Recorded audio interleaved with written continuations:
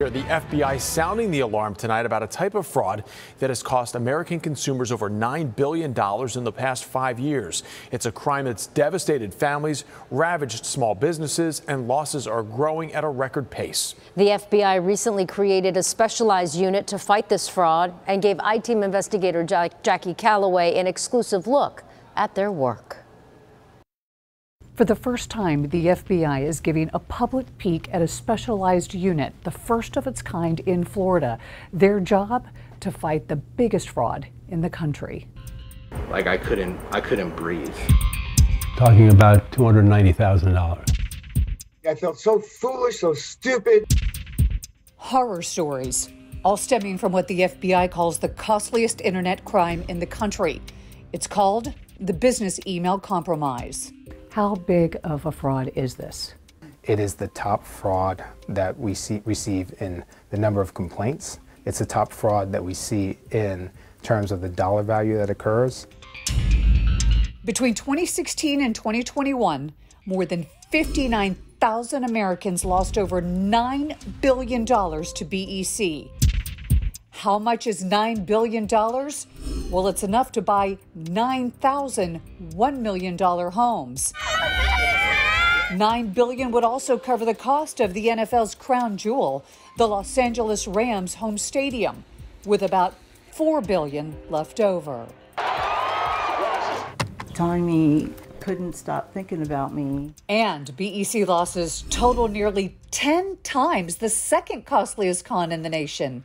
Romance scams. We have so much trouble with BEC in Florida that we were able to deploy more resources. FBI Supervisory Special Agent Keith Givens heads up a newly created BEC-focused unit in Orlando. 39,000 lines, okay.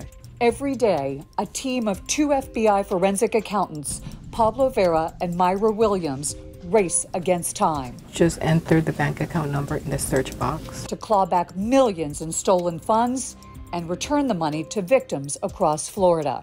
Useful information, yeah. Here's how BEC works. Criminals hack a legitimate business email account. Then the attacker clones the email. Next, they use the fake email to target individuals who would normally transfer funds to that business. The most common type of BEC hit the Henkel family. It has been probably the hardest thing that I've gone through in my life. Most often, these criminals hack legitimate real estate-related businesses, impersonate those entities, and trick home buyers into wiring money to the wrong account. All of the stones here, my wife laid. Brendan, who was in the middle of purchasing this Polk County home last fall, found out 20 minutes too late that this email, the one he thought was from his title company, was fake. And I got the wire instructions. The wiring instructions included the title company's logo and appeared to come from the employee Brendan had been dealing with. I transferred the money at Wells Fargo, and then I left and I called the title company. They told me that they hadn't essentially asked for anything. By then, the $49,400 needed to close on the family's new house was gone. Please get the wire transfer done today to avoid any form of delay in closing.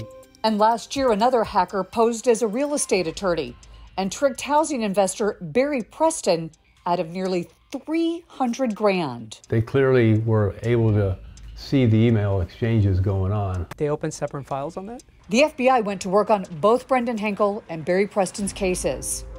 They clawed back Barry's $290,000, but were unable to retrieve the Henkel family's life savings. There's a lot coming in all the time. Not enough resources, I guess. Pablo and Myra's success rate ranges from 40 to 70%. The sooner they realize it and the sooner they make that phone call or they file that complaint, the better the chances for recovering. How quickly does the complaint need to reach your desk for you to be successful? Honestly, as quickly as possible. How do you do what you do? We gather some more information from the victims sometimes. We gather information from other places. Our partnerships are a huge collaboration between banks and any other private entities. It doesn't matter how much you do this, how sophisticated you think you are, you still have to be careful. So where do all of these billions go? According to the FBI, banks located in Thailand and Hong Kong were the primary international destinations in 2021. Never wire money unless you verbally verify the transaction with the actual person you're doing business with.